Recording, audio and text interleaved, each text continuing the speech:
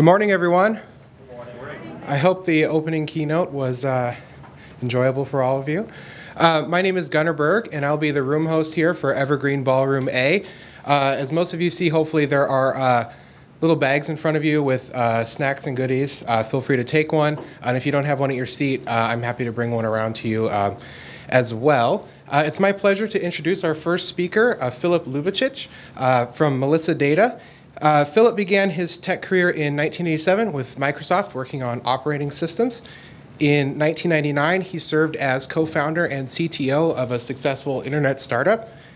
And in 2009, he joined Melissa Data, and he has been working for the last 14 months on designing and building software to parse, validate, and geocode international addresses, which I'm sure will be very helpful for your presentation. So with that, I'm going to hand it off to Philip. Thank you. Good morning, everybody. Good morning. Can you all hear me all right? Back when I was in my 20s, I left my software development job with Microsoft and got myself a backpack and a rail pass and spent 3 months just traveling around Europe, seeing places, meeting people. And the thing that I got out of that was the degree of variation, the creativity, the kinds of variety in the ways that people live their lives and the way they do things. And that sort of creativity is the same creativity that people have used in creating international addresses. It's made for a lot of interesting ways of describing where people live, how they live, and how to get a hold of them. So what I'm going to try to do today in my presentation is talk to you a little bit to try to remove some of the anxiety from it, give you a little bit of a base understanding. To give you a little bit of background on myself, while I've traveled a little bit internationally, I don't have particularly grand language skills. You know, I took 2 years of high school French and 1 year of college German, which Frau Emerson had the grace to pass me on the second attempt. But you know, you don't really need it to get in there. But what I want to talk about today, oops, can you tell me how to get to my presentation? Alt-Tab. Alt-Tab, lovely. Alt and Tab. Much more helpful, thank you. Okay. So for today, I'm going to talk to you about international addresses, and my goal for today is to get it so that you're comfortable with them, have a sense of where to relate to them, and can start to use them in your organization. In preparation for this, I'm going to try to make this at a level where it's easy for everyone to access. I'm going to assume that you're familiar with sending to US addresses. So if you haven't put an address in an envelope and sent it, it's time to leave the room. It's probably not going to be a good presentation for you. That you're competent in English and no other languages. As you can tell from me, English I can do all right with, the others not so good. I'm going to assume that you're not highly technical. If you are highly technical and you want to geek out about the details later after the presentation, come find me. I'm happy to chat with you anytime. I'm easy to find even in a large crowd. And limited technical resources for international. Most of you, I assume, have busy day jobs with lots to do. You don't have a technical staff and a briefcase full of money sitting around for international. If you do happen to have a briefcase full of money, Wendy at the back there would like to see you immediately after the presentation. But if not, we'll assume that you're working on a shoestring or that you're working on a relatively modest budget. And so with these assumptions, I'm going to try to stay away from jargon. I'm not going to try to introduce too many new terms, but we'll work on concepts. If you want to get down to more of the details for the specific jargon and names, we'll work on that after the presentation. But I want to get you a good grounding in it. So here's the basic structure of the presentation. I'm going to talk about similarities and differences between international addresses and US addresses. And I'm going to start with US addresses as a baseline. We'll look at US addresses and we'll start to see how international addresses are similar and different. I'll spend a little bit of time talking about guidelines for working with international addresses. If you're going to be reaching out, trying to reach global alumni, try to recruit for people, try to raise donations from international sources, being able to handle their addresses is critical. And then finally, we'll figure out how to get started in your organization using international data. So let's talk about addresses in general. So right over here, let's see if I can get this fancy laser pointer. That was not the button I wanted. The laser pointer to work here. So basic US address. You can see 123 Pine Street, apartment 3G, Seattle, Washington, 98125. Pretty straightforward. All the stuff you're familiar with. Addresses all across the globe have the same basic structure. They have a specific area, something that tells the post office or the postal department in that country how to get it to the right station. That's, and we'll go into that in more detail. A street in that area, a street that's related to that postal area. And then figure out, once you get to the street, how do you get to the right building on the street or the right complex on the street? And then from there, how you get into the building, where in the building to find it. All the addresses globally have this same structure. There's a very small fraction that don't, but it's not significant. Okay. So let's talk a little bit about areas. Areas in the United States are organized into a hierarchy, concentric areas. Like you can think about, in the United States, how many of you are from the Northwest region? A few of you? Southwest? Okay. The US is broken up into those regions. They're not necessarily governmental regions, but they're regions that are largely accepted. And then you have states, then you have counties, or in Louisiana, parishes, or Alaska, boroughs. And then you go down to cities and neighborhoods.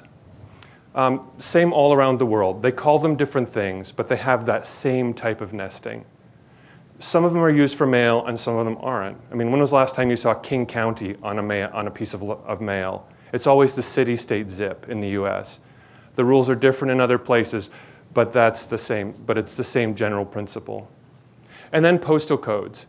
In the US, postal codes don't match up with cities. For example, Seattle has a bunch of postal codes, and my zip code has 2 different cities in it. Lake Forest Park and Shoreline are both inside of the same zip code. So postal zip codes don't necessarily match up, or postal codes don't match up with those geographic or political areas. Sometimes they're more granular, sometimes they're not. So let's take a look at one example in specific. We'll look at France versus the United States. So in the United States, we have this stack of regions that we talked about, or areas: country, region, state, county, city, and neighborhood. In France, they have country, region, department, arrondissement, forgive me if I butchered that one, canton, and commune. So these are the things this is the area stack. People would talk about what department you're in or what canton you're in, but they wouldn't necessarily put it in a letter. If they're going to put it in a letter to send it to someone, in France, to send a letter from the US, you need to have the country, France, the commune, or the city neighborhood, and the postal code. Whereas in the United States, if you wanted to send something from France back here, you need to put USA, Washington, Bellevue, and then the postal code. So the general thing to take from this is that there's a bunch of different areas, and not all of them necessarily go on letters. Let me talk a little bit about postal codes for a minute. In the US, we're used to very simple postal codes. They're either 5 digits or 5 digits dash 4 digits. In the rest of the world, they're consistent inside of a country, but they can be different. For example, a lot of them are pure numbers. You can have a 0742. That's postal code in some parts of the world. 98155, that's my zip code. And then a lot of them are mixed. Some of them have a combination of letters and numbers. Ones that you'll see in Europe often start with an abbreviation for the country. This is one for Finland. Here's one for Great Britain, and there's one for Brazil. So combination of letters and numbers, sometimes with some punctuation in the middle, sometimes some spaces. Not every country uses postal codes. It depends on the postal system for that country. Things that I want to make sure that you take away about areas, and this is the bottom part of an address in almost every circumstance. Most countries have between 2 and 7 of these area levels.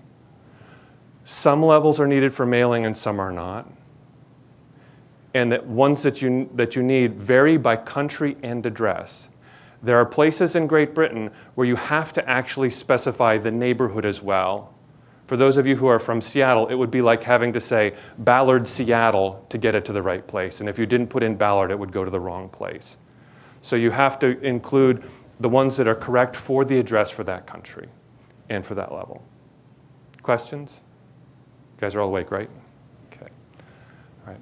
So let's talk a little bit about streets. So in the United States, a street is pretty simple. Northeast Pine Street, First Avenue West. Stuff you're all familiar with. You put it in a letter 1,000 times. We think about them in terms of 4 different things. The direction that comes before it, like northeast for Northeast Pine Street. the main street name, the type of street, which is street, boulevard, lane, loop, court. There's actually about 35 of them that are supported by the US Post Office. And then post direction, a direction that comes afterwards. Internationally, it's a little bit different, and this comes because of languages. Everyone's familiar with Lake Superior and the Great Salt Lake. How come lake comes on one side first of one of them and on the other side for the other one? It comes from the original language that was used to create it. So Lake Superior was named by the French originally. So you get things like this, where you have, just like a US address, it's the same, except you can have the type in front of it. It would be like having street Pine instead of Pine Street. Examples here, Rue Victor Hugo from France, and Kirchenweg, or Church Street in Germany. The other thing to notice about it that's a little bit different is that in some languages, the type of the street is attached. It's part of the word. You don't get a space between that and the main word. You'll see this in a lot of Asian countries where the convention is to connect the characters one to the next. And in German, it's another place where you'll see it a lot. Okay, so things that are important to take from this. First of all, you can have leading types, which is something you're not used to seeing in the US. You may see it if you're used to sending mail to Canada, Quebec. Otherwise, you probably won't. The types can be attached. There's occasionally a dependent street. Now, this is something that's a little bit funky, but Great Britain has one of the most complicated postal systems in the world. They have a country that has thousands of years of Western occupation and built up small neighborhoods. They all decided to name their streets the same things, and no one wanted to change them. So what you have left with is you have to say what street it's off of. I mean, you can think of this in the US like a lot of highways have a frontage road. You know what that is? That's a road that's next to the highway where you put businesses so you don't interfere with the highway. It's like you have a frontage road and you have to say what highway it's next to for it to make sense. So you could have a Seastone Court, and you could have two of them in the same general postal code, and you have to say what the one that's off Station Road as opposed to the one that's off Burberry Place. It's a little weird. That one was kind of funky when I first saw it, but there are different types. So these are the main things to take away from the information about streets. So where on the street? In the United States, we're used to house numbers. So a house number is a number, except in Hawaii where it's a number, a dash, a number. So in the US, it's pretty simple what you're used to. Across the globe, it varies a little bit. In a lot of places, it's a pure number. Sometimes it's a number plus a letter, like 7A. And then you'll get cases where it's a number hyphenated with another number. Daimlerstrasse 32 to 34. I visited a person there in Germany, in Frankfurt, that was at that address. Slashes are really common, 7/A, 16, 14, whatnot. And then this one totally messed me up when I first started to see it. In India and a lot of other places of the globe, people talk in terms of references of landmarks. It's like, my wife and I argue about how to give directions. I say like 16th Street, right on Pine, left on Pike. And she says, go to the 7-Eleven, turn right, go to the post office, turn left, it's the blue house with the white fence. And so, in different parts of the world, they do things differently. And in India, across from the Bank of New Delhi is a valid description of where to deliver mail on the street. So, and then sometimes buildings are necessarily. Again, thank you, Great Britain. But you have to give the name of the building to have your address be correct. So a little bit different than the US. So the critical things to take from this, house numbers are not just numbers, and they can be much bigger than they are in the United States. You can take up most of a line describing where on the street your building may be. Now, I'm not trying to distress you with all this. I'm just trying to give you guys a sense of what the differences are so that we can be comfortable as we go on with how to do this. Okay? All right. So where in the building? So in the United States, we're used to things like apartment 3G, number sign 7, suite 16, floor 2, that kind of stuff. And in a lot of the world, it's the same kind of thing. You have, sometimes things are separated with a house. Sometimes it'll come after. So like you could have house number 7, apartment 2. And sometimes it's going to be the other way. Like this is common in Australia, to have unit 2, house number 7. So it's the second unit of this house. Sometimes there are indicators. There are like a super O with an underline underneath it and a little A with a super A that are used, and sometimes multiple levels of it. So again, in every country, they have their indicators. They have the thing that tells you this is where you deliver it in the building.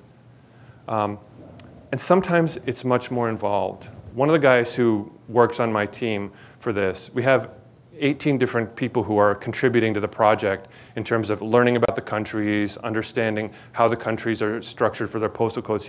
He's from Romania, and he talks about a place from the city where he's in where you get the street address and it gets you to the complex, and then you have to describe the building, the staircase, the floor, and the apartment on the floor to get your mail to that location.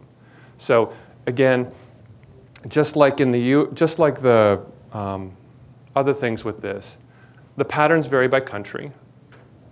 The location where you're going to find it in the address will vary. In the US, we always expect it to be at the end, after the main street. Sometimes in the others, it's in different places, and it can be much more involved. You can have a lot more detail in them. Okay. So I'm going to take a moment and talk about post boxes. In a lot of the world, they don't have to-the-door mail delivery like they do in most places in the United States. So a lot of people walk into town or travel to town to go and get their mail from the postal service there. Just like in the US, they have post boxes. They have an indicator that tells you this is a post box and these are the numbers that go along with it. You know, some places in the US it's very simple. You just have the area and then the post box. In other parts of the world, you have to supply the street because the post office won't get it to the right set of post boxes if you don't tell them the street. And usually an indicator and then some combination of numbers and letters. Right. So here are a few simple examples of stuff. These top two, this one's from the United States, this one's from Australia. They're both Subway sandwich shops. I probably shouldn't have done this right before lunch. This is a restaurant in Poland. And this is one of our offices in India, the Melissa Data office in India. So you can see they have similar structure. They have country name, you have the area where the post office starts, and then the street information, and then how to deliver it on the street. So your intuition about the US is pretty similar. You have those same different parts, they just look a little different. Questions, comments? So let's talk a little about getting started with international addresses. So you probably didn't come here just to learn the differences between what postal addresses look like in Australia and the United States. You probably actually wanted to do something with it, like reach your alumni, reach prospective donors, that sort of thing. So I'll talk a little bit about guidelines for it. I'll talk a little bit about software that you can use to help make this a lot easier. And then I'll talk about templates for working with your addresses in your organization, depending on how much resources you have. So let's talk a little bit about the guidelines for it. First of all, you have to let go of your assumptions about what each of the parts look like. The formats are different, and they vary by country. An address that looks reasonable in Canada will not look reasonable in Australia. One that looks right in Germany is not going to look right in France. And so you have to be able to be flexible on that. Don't make assumptions about what it's going to look like. Expect to use a lot more space. You can use 7 lines. Typically, up to 7 lines are necessary to put an address on a piece of mail if you're going to send it internationally. Another thing to be aware of is don't expect to understand all the formats. There's just too many formatting rules for each of the different countries. So to illustrate that, I mean, how many of you know how to drive a car? A few of you? Yeah, pretty much everybody. Unless you live in an urban core, you probably do know how to drive. How many of you could repair the engine on your car? Okay, a couple of you. You're better off than I am. So, you use a car all day long. You go everywhere you need to go. You get everything done with it. But you don't have to necessarily understand all the technical details. You need to know how to operate it. You need to know how to get it to where you need it to go. But you don't need to know much more beyond that, as long as you have someone or something taking care of those details for you. know how to drive, know the rules of the road, but then let somebody else handle the gory details of getting it all to run. Okay? Don't bother to keep address parts separately. In the United States, we're sort of in the habit of breaking up our addresses into city, state, zip. We break it up into house number and the pre-directional and the post-directional and the core street name and the suite number and all the rest of that. That's going to get you in trouble with international. Unless you have a lot of specialization in a country, generally you want to avoid that. I'll talk a little bit more about that as I get into how to operationalize this in your organization. But as a rule, don't bother to keep the address parts. Store whole addresses. Copy and paste unfamiliar languages. So let me go back. All right, so you see this word here? How many of you would know how to type that on a US keyboard? I wouldn't. I mean, a lot of this stuff that you're going to get, if it comes in an unfamiliar script, if it's in Arabic, if it's in Thai script, if it's in Chinese, you're not going to be able to type it in on your own keyboard. You're going to have to copy and paste. So you're going to receive it electronically. The good news on that is almost every browser and all the large applications can handle international character sets by default. If you have older custom-written software, sometimes it has a little bit of trouble. But for most of the stuff that's in the last 5 or 10 years, it's going to be able to handle it with cut and paste. Or if you're doing electronic transfer. The other thing is rely on software to handle details. There's a lot of detail knowledge you need to have to get stuff formatted for for every country, and software should handle that. You really don't, it's not a good use of your time to try to develop too much expertise, except in a few circumstances, and I'll talk about that a little later. Okay. So general guidelines. So international address software. So there's a few things that software will do for you. First thing is it's going to tell you if your address is correct or not. Everyone in the United States assumes they can look at an address and know that it's correct. But if you drop a digit or you add a digit or you change a northeast to a southeast or make some other typo, an address that looks right can be wrong. So you need something that has reference data in it to tell you whether your addresses are going to be right or wrong. It'll standardize your address. Every country has its own standards for how you organize an address and put it on an envelope. And the software should take care of all those details for you. If you've been storing your data inside of a database that's made for US data, you probably had to drop something when you put the address into it. A good piece of software will fill in the missing pieces. It should be able to infer it. For example, in the Netherlands, if you have the house number and the postal code, you can figure out what the entire rest of the address should be just from those two pieces of information. Provide a formatted address. This is just a block of text that you can close your eyes and print on an envelope. So it's stored in a single database field or a single cell in a spreadsheet, and it has the entire address that you can just copy paste, and then it goes on the envelope, and you don't have to worry about it anymore. And then it'll give you a latitude and longitude for an address. This is important because most of the modeling you'll do, most of the visualization you're going to do globally isn't going to be based on knowing what Queensland looks like or knowing the different provinces of Chile. I mean, you're just not going to know. So you're going to do things in terms of lat longs and throw them on a map and look at them. So having the latitude and longitude is very helpful. So getting started with international. So I'm going to present 3 different models for how to get started with it. The first one is if you don't have a lot of resources. This is you and whatever hours you can steal from whatever projects you already have assigned to you. Stuff you're going to do late in the afternoon when you can't stand to look at that spreadsheet one more time. Or you're going to get an intern who can help for a couple hours a week and small amounts of resources. The second one is where you have an established process, where you've got data flowing through your systems, you know what you're doing with it already, it's US based, and you have to figure out how you're going to leverage it for international. And then the third one is building from the ground up. The suitcase full of money came in, you've got your technical team standing by, and you want to make sure that you set it up so that you don't end up hamstringing yourself or painting yourself into a corner with by starting out on the wrong foot. Okay, so let's talk about what to do with minimal resources. So this the assumption here is that your budget is less than $100 and you have less than a couple of hours a week or a month to spend on it.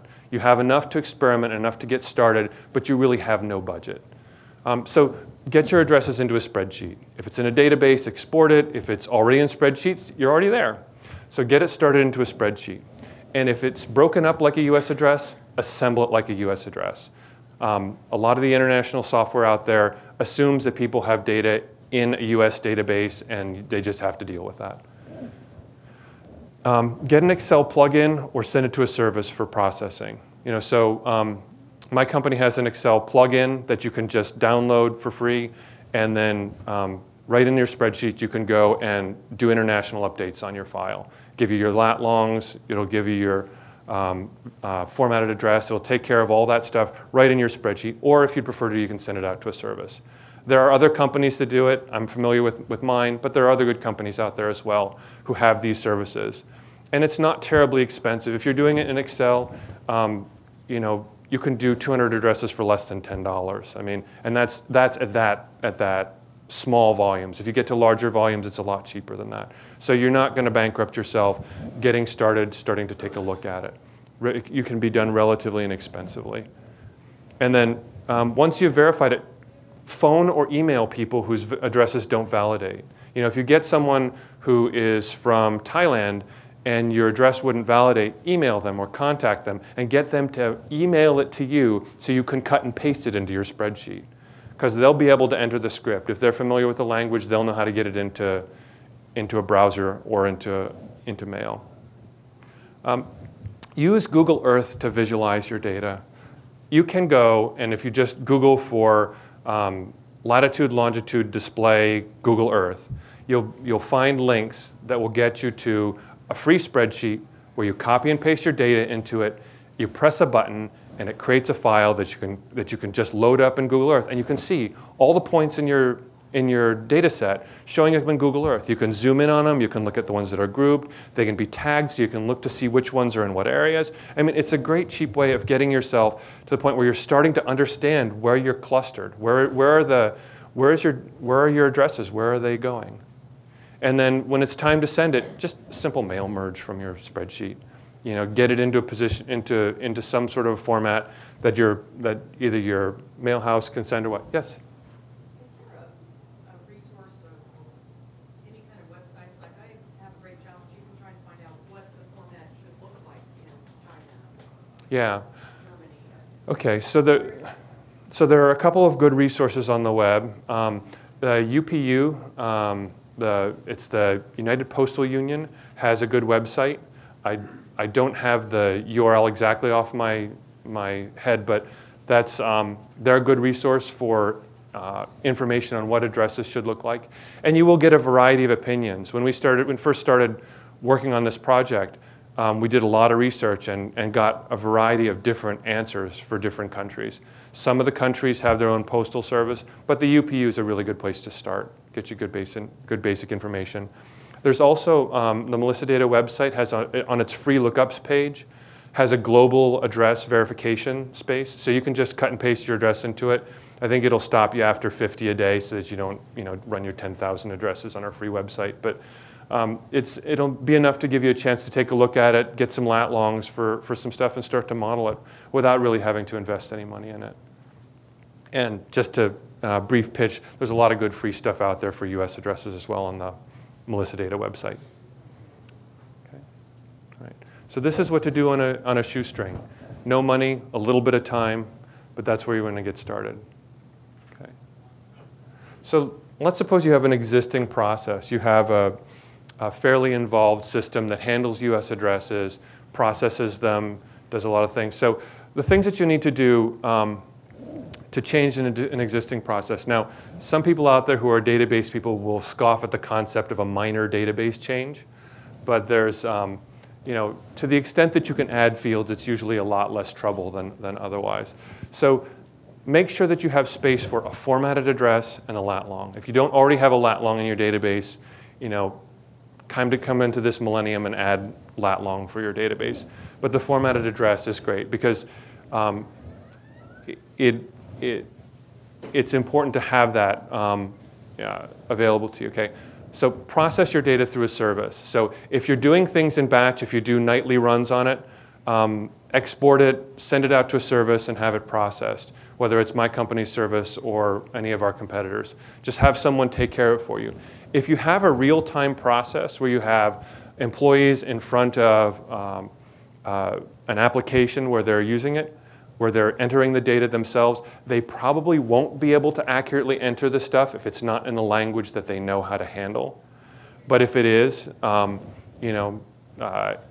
English, French, German, Spanish, that covers a large number of countries where people get students from. You can integrate with a SOAP or a REST service. They're available out there. My company has them, other companies have them as well. Something that you can call out from your application, verify the address in real time, and then make sure that what you're getting into your database is actually accurate and complete. And then when you're starting to do data matching, so this is always one of the biggest problems for a database. You know, was the address, name and address I entered last week for John Smith the same as the one I entered this week? Do those records go together? Does this donor record match up with this other donor record? When you're doing that and you're using international addresses, you have two options. You can use the formatted address, which is that complete address that goes on the envelope, because that will most likely be the same. That you can get some variations in them, but it will most likely be good for matching. The other thing you can use is the latitude and longitude. Say that, you know, are these two latitudes and longitudes for latitude and longitude for John Smith the same? And if they are, then maybe it's the same John Smith. Because in different countries, you may not have exactly the same area information for them or the exact address information for them, particularly if it didn't verify entirely. Okay. Questions or comments on that? Yeah.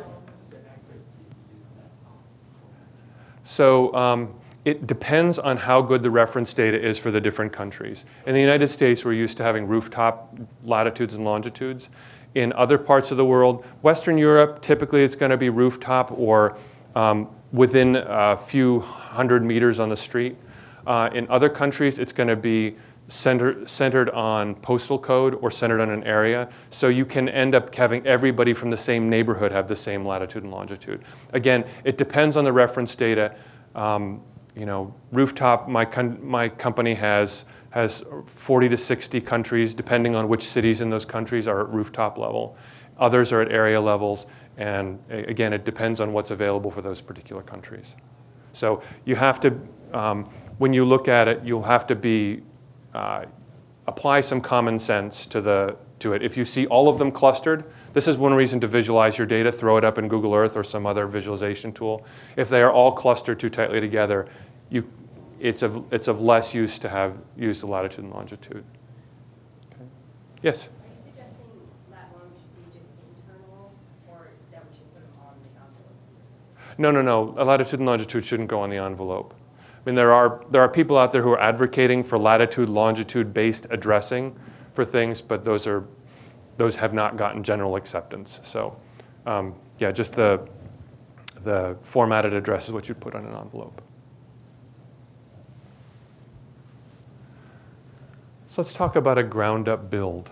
So you've got your suitcase full of money and your technical team, and you're ready to go. So you want to design around international data. So the first thing you do is you limit your format assumptions. Anyone who made a database in the United States made an assumption about how long the street was going to be. Usually that's about 40 characters long, in that range. So the problem with that is things like in the US, I mean, we have our heroes. Everybody loves their heroes. In the United States, you can find a Reverend Dr. Martin Luther King Jr. Boulevard. So that's going to stretch it. And everywhere else in the world, everyone has their heroes, and they name all their streets after their heroes. And depending on your language and how verbose that language is, the number of characters, you can get some horrendously long street names. So limit your assumptions about the fields. House numbers are not just numbers. Postal codes are not just numbers. They're not always going to be 5 digits. So be general in your assumptions. Don't make assumptions you don't have to about any field that you're going to store. Store the formatted address, because even if you store the parts, you won't be able to reassemble it correctly. There are too many conditional rules. in this part of the country, for this street, you have to include the neighborhood. In this part, you don't. In this place, you have to include the county. In this place, you don't. So store the formatted address. Don't assume you can reassemble it like you do in the United States. Again, store the latitude and longitude. You know, it's this millennium, latitude and longitude, you got to have it. Consider internationally aware deduping software. My company is working on deduping software that handles international better. You can use our US product on it, but it works better to have stuff that's internationally aware. And then latitude, longitude with a bubble for matching, you know, as a way of matching up your records. Store the address lines in your database. You need to save space for 7 of them. In the United States, we typically do address line 1, address line 2, and then the city-state zip line. Sometimes people are profligate with their space and they use 4 lines. But you need to have 7 available for you if you're going to be sending internationally. Most countries don't use 7, but you'll be sad if you get to one of the ones that does and you want to send something to them. And 7 area levels. Yes? What's the longest character line that should exist? Okay. So the longest character line, again, it varies by country. Typically, you're not going to see a line more than about 60 or 65 characters. You'll end up wrapping the line because it's not going to fit in an envelope when you start to get too long. Yeah. Yes? So if we don't have the 7 lines, but we've got the length, on the places that do require the 7, is there going to be a problem if you put 2 on one? If you separate it with a comma or something like that, the post offices are used to dealing with that. I mean, one of the things that that one of the folks on my team observed was that there are rules everywhere, but nobody follows them. And if you ask someone from the post office about it, they'll say, people are stupid. They do the wrong thing. You tell them exactly how it's supposed to be on the letter, and they won't do it. So, you know, I'm not suggesting that you should intentionally do that. But if you don't have the space, do what will fit. And it's usually a human handling the envelope, and they'll work it out to the best of their ability. Yeah. How is it effective if you're mailing within the U.S. to get it outside of the U.S.? I mean, how does the post office know these 5 lines, or the zip code or whatever the formatting isn't correct? Or there's a difference. How do you know what you're mailing outside of the country to get? You don't return a lot of the international mail. Right. So your best bet is to try to verify the address up front and get some software to do that. But so like on these addresses, the US Post Office, when they look at an address, they're going to see, oh, it's for Poland. Okay, we'll stuff it in the bin for Poland, and it's up to the Polish postal system to deal with it. So the US is not going to attempt to verify any of this data here. So they'll ship it to Poland, and based on the country being in the last line of it. Yeah, so it would be nice if they would do the same sorts of detailed service and return mail that they do here. Different postal services in different countries have different things. The Deutsche Post, the German postal service, is really well developed. They have good services. The one for Great Britain and Australia also are very, very good postal services with a lot of services and very strict rules for how things get set up. And then beyond that, it's going to really depend on the country. Some are going to be helpful and some aren't.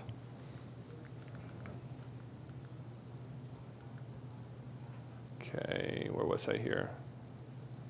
Okay, all right. Let's see. So, any of the good software is going to give you the option of storing the address parsed down to the gnat's eyebrows. It's going to give you the pre-directional, the post-directional, and the pre-directional and the post-directional for the dependent street, down to very fine detail.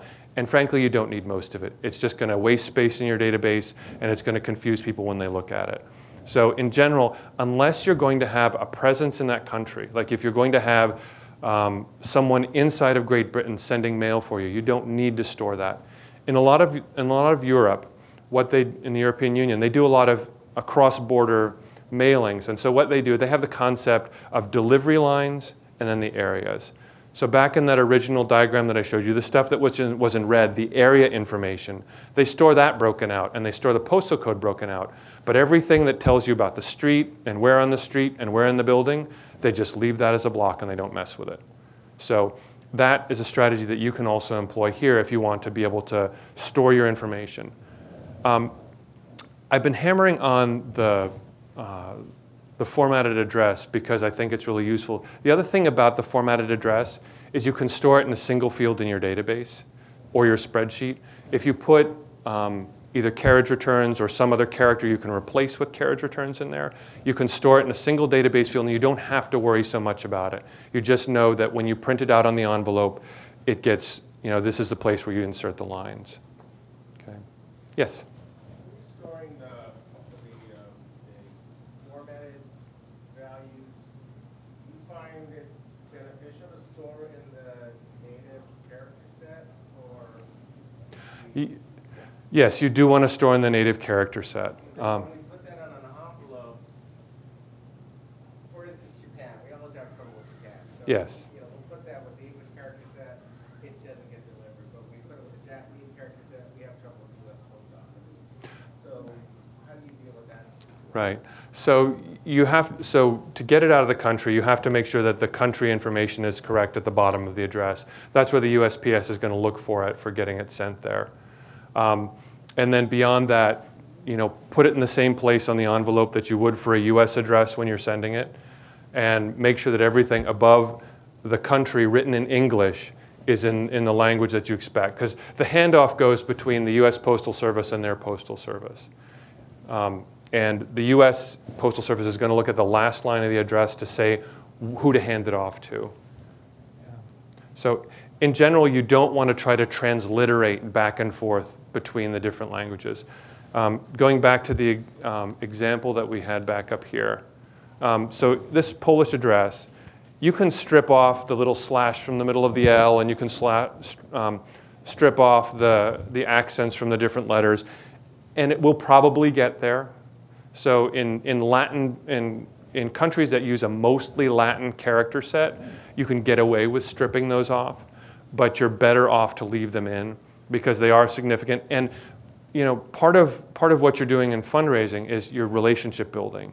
And if you make it look like an American put it on the postal thing, they typed it in a US keyboard and they didn't care that it was for someone who's in Poland, you're losing relationship points. So you really want to try to the best extent possible, make it look like you know and you care that this person has a different language than you do and that they express themselves differently. So part of getting international right is about relationship building.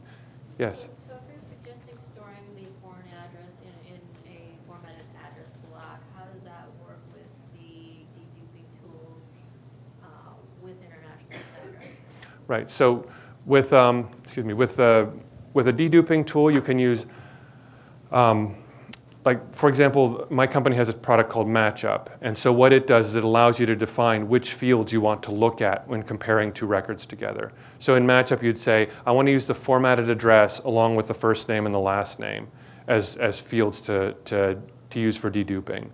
If you have your own software that you're using for it, using the formatted address as a whole block, as a key for matching them or as initially connecting them.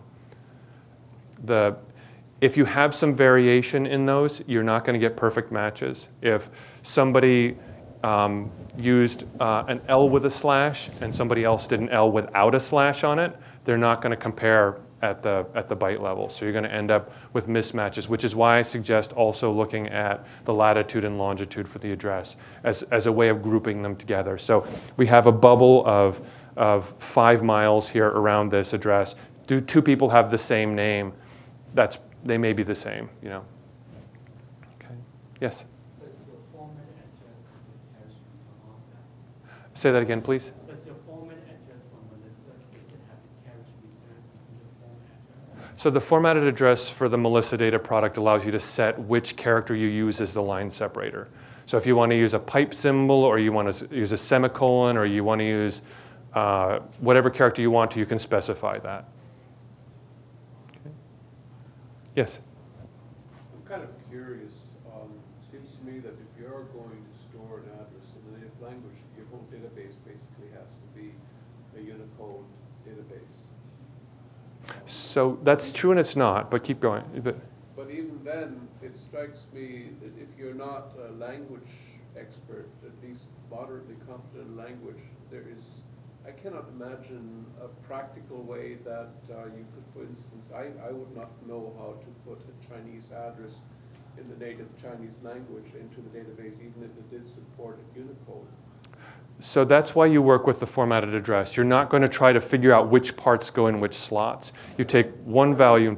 I get an envelope in the mail and it has the address. I can't cut and paste from that envelope No. to my database. Right. No. So if you're working with hard copy and getting that in, I don't have a really good solution for it. I wish I could say you automatically wave your hand over it, or you scan it and you OCR it and whatever and it'll work. But I can't promise that. I mean you pretty much have to get it in an electronic format or have someone who understands the language key it in for you. I wish it was different, but I don't have a better solution than that. The databases can handle Unicode. Like if you're using SQL Server, the native language for that it uses a UTF-16, which I said I wouldn't get into jargon, and forgive me, I'm going to do it for like 30 seconds before the thing gets up. UTF-16 is a way of storing data that uses 2 bytes or two US characters, you can think about it, to store each character. And that makes it easy for most characters. It makes it easy to store global languages. UTF-8 is a variation on storing it that says most of my data is US data, and some of it's not, so we'll use more bytes or more information for each character that's not from the US keyboard. So those are the 2 variations. Okay, so the last thing here is, as we kind of got in a little bit into the Unicode representation, that's the way that the computer represents the characters. There's 2 really big ones to use, the one that SQL Server uses all the time, and ones that are easy to use if you have mostly a US database. Pick one and stick with it. Don't worry about which one you pick. Pick the one that your software likes best, but pick one and stick with it because you'll be happier. Okay. Yes? Just curious about international phone numbers. Uh-huh. As far as validating, formatting, is that part of the software? So Melissa Data does have an international phone object that does the same thing with it, so that you can pass in a phone number and we'll tell you whether it's formatted correctly or not. We can't always tell you whether it's going to ring to the phone you think it's going to ring to, or whether it will ring at all, but we can tell you whether the numbers are in the right order and they're grouped appropriately. Yes? So it seems that, particularly with this issue of non-Latin scripts, for those of us who work normally or read Latin scripts normally, that having two formatted addresses, so you can actually hold the same address in 2 scripts if needed. Yes. Because my understanding is that it's also possible to put both a Latin script and a non-Latin script address on the envelope side by side, and kind of guarantee that anybody who's handling it is going to be able to read it. I think that's what I understood from kind of the way of addressing. You can get away with that, yeah. And then the second thing that seems why it seems useful to do that is because if you're doing any of that other kind of data mining, but mostly what you do is read and understand Latin scripts, it's much easier to data mine off of something. This is always a Latin script. Here's the one you're going to send. It might or might not be Latin script. So again, it comes down to how are you going to data mine and what are you going to look at.